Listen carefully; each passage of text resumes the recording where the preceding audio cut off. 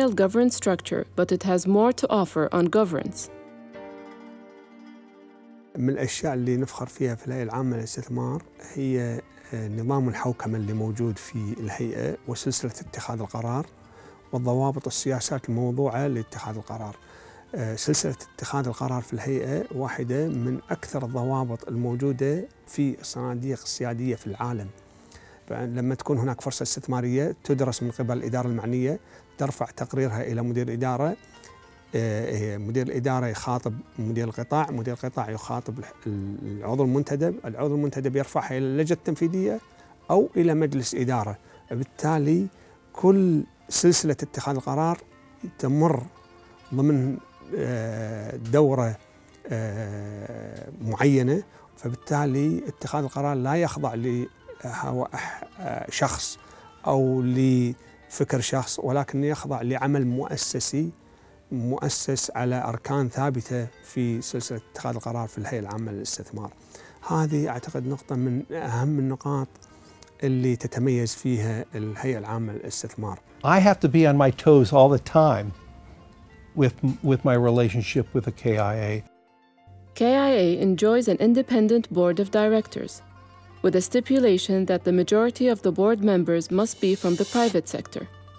The board appoints the managing director, and a separate executive committee of the board monitors the KIA's activities. The board is headed by the Minister of Finance, with seats for the Minister of Oil, the Governor of the Central Bank of Kuwait, and the Undersecretary of the Ministry of Finance, all on an ex officio basis. On that scale, the KIA is a leading example of setting the standard for total transparency status in the investment sector. احنا نعتقد ان هذا شيء نفتخر فيه، ولما نكون في المحافل الدولية نفتخر ان احنا عندنا أجهزة رقابية محكمة وعندنا درجة عالية من الشفافية. كل عمليات الهيئة تخضع لرقابة الأجهزة الرقابية، وهذه الأجهزة الرقابية ترفع تقارير دورية إلى مجلس الأمة وإلى الحكومة، وبالتالي كل عمليات الهيئة خاضعة لرقابة سواء الحكومة أو مجلس الأمة. هذا بالنسبة لنا مدعاة فخر. To attain even more transparency, the KIA has an in-house internal audit office reporting directly to the chairman. The board has an independent audit committee headed by the chairman. The KIA submits semi-annual statements to the State Audit Bureau. 2 international audit firms review the accounts, and an annual statement of these accounts are submitted to the Council of Ministers, Kuwait's cabinet.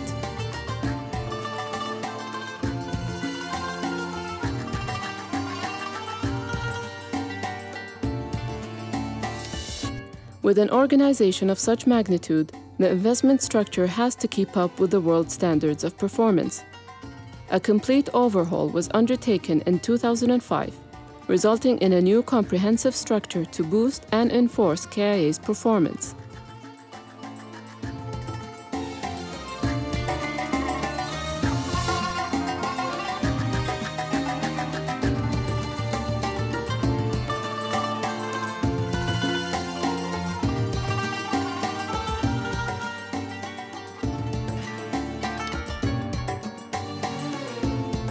The KIO in London is an active manager in global securities across all asset classes in its own right. Its in-house investment team covers equities, fixed income, treasury, private equity, and property. But the KIA has developed a very strong connection in the creation of ideas for future investing. More recently, the KIA has been shifting towards emerging markets of Asia, Latin America, and Africa. The emphasis has shifted to those markets which have potential for continued high growth, while providing adequate safeguards for risk diversification. اليوم اقتصاديات جديدة كبيرة ظهرت إلى الوجود كالصين وبعض دول شرق آسيا، فالآن مجمعين إن شاء الله على إنشاء مكتبنا في بكين لخدمة منطقة شرق آسيا كلها. فالآن يعني احنا على الأبواب الانتهاء من إنشاء هذا المكتب ليكون هذه الخدمة. وبالتالي تم توجيه يعني بعض الاستثمارات وتم توجيه بعض الفوائض إلى الدول الناشئة والدول الصاعدة، وبالأخص كانت الصين واندونيسيا والهند في قبل حوالي 6 سنوات أو 5 سنوات. وبالفعل بدينا أول شيء نساهم في عمليات الخصخصة اللي قامت فيها هذه الدول واستفدنا من هذه العمليات. أيضاً استفدنا من النمو الاقتصادي اللي حاصل. بعدها انتقلنا إلى دول أمريكا اللاتينية، وقبل حوالي 3 سنوات أيضاً في أفريقيا، لأن كنا نعتقد أفريقيا أيضاً تملك إمكانيات ضخمة خاصة في الموارد الطبيعية. وبالفعل بدينا الاستثمار في أفريقيا من حوالي 3 سنوات. فعندنا المكتب الرئيسي في الكويت اللي هو الهيئة العامة للاستثمار، ومكتب لندن، ومكتب في الصين، وبعض المكاتب الصغيرة قد لا تكون بنفس هذا الحجم في بعض المواقع الأخرى ذات الاهتمام لنا. وهذا قاعد يوسع كثير من دور الهيئة العامة للاستثمار في خدمة الاقتصاد والاقتصاد العالمي. The GRF assets being managed by the KIA are invested domestically so as to enable Kuwait to officially manage its infrastructure.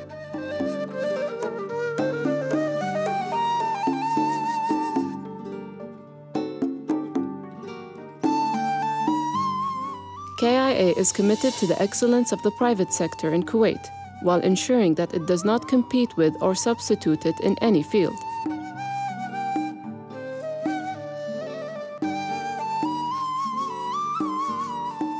الهيئة العامة للاستثمار لعبت دور أساسي ورئيسي في تطوير السوق المحلي، خاصة سوق الأسهم.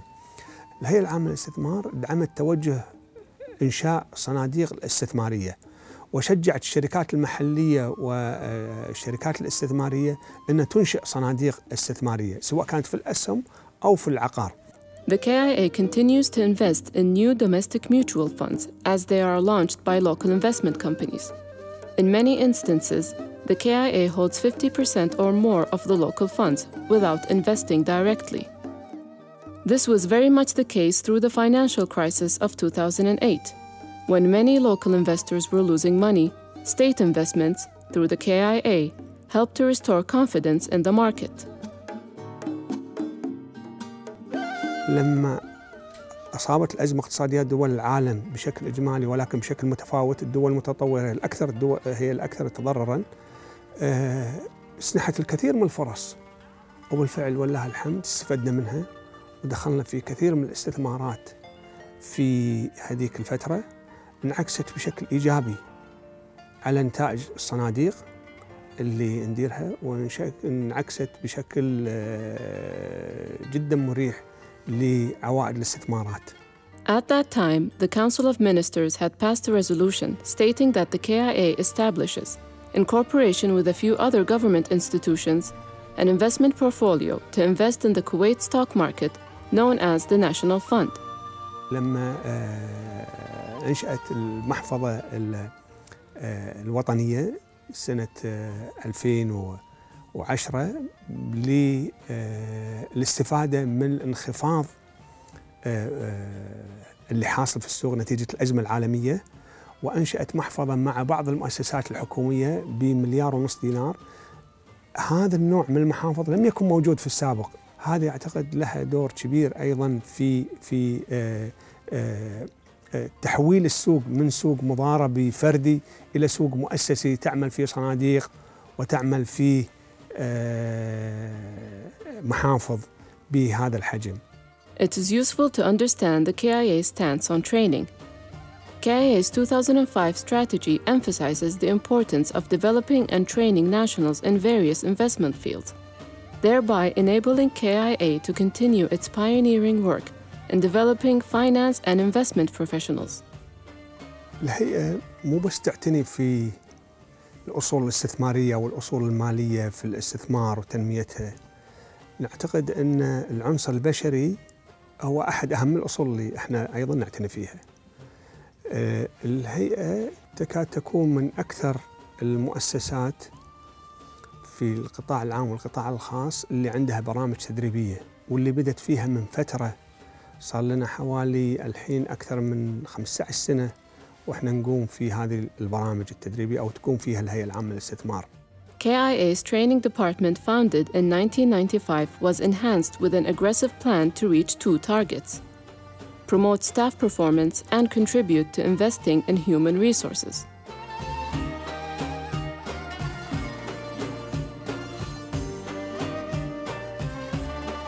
Trainees would be exposed to 3 sets of courses to satisfy various training needs: general training courses, special training courses, and professional courses.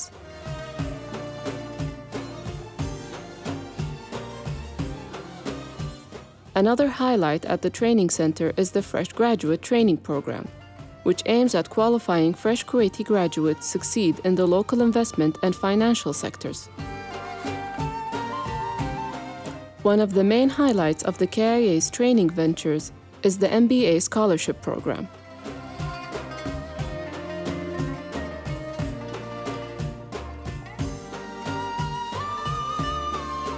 فإحنا نحرص أن تكون البرامج متوافقة مع ما يحتاجه سوق العمل وما يحصل من تطورات في أسواق المال والاستثمار. الهيئة العامة للاستثمار تدفع للبنك الدولي تكلفة هذا الموظف لمدة 3 سنوات. بعد 3 سنوات ينتقل، إذا رغب أنه ينتقل للبنك الدولي ويعيش في واشنطن على حسب عقد العمل، أو أنه يرجع للكويت وبالتالي يكون عنده خبرة إضافية من البنك الدولي. In February 2005, the KIA signed an agreement with Daimler to establish the Kuwait Automotive Academy. The purpose of this academy is to expose Kuwaiti candidates to the latest technologies in the automobile industry and offer them the opportunity to work in this vital sector.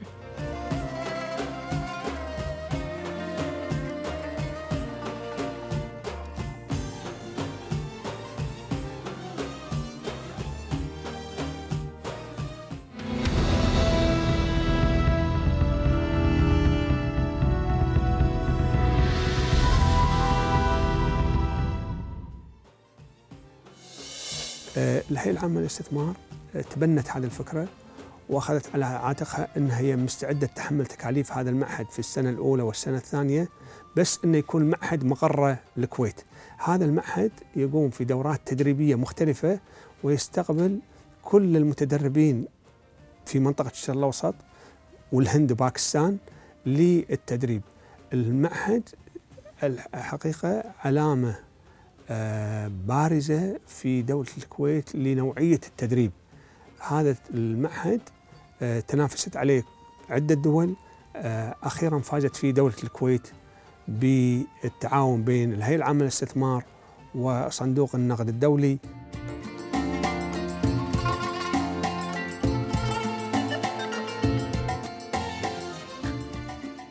Moreover, in its continuous development of its investment tools, the KIA has been looking closely at new investment opportunities through private equity investments, in particular in renewable energy and green technologies.